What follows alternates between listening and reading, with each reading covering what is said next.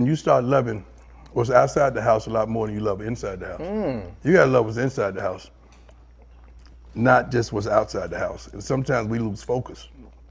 We start loving what's outside the house instead of what's inside the house. Because that thing inside is very emotional.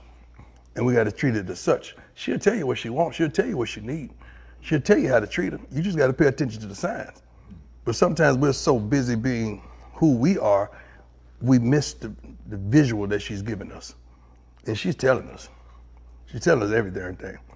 Like if a woman touch you on her shoulder, your shoulder, that means she want to be touched on hers. You better pay close attention to the signs, because she usually gives what she wants. How many times they, baby, what you do today? Right. Nothing. She really wants you to say, baby, what you do today? Yeah. And we just missed it because we so consumed with self. We got to get out there, especially when they've been our biggest cheerleader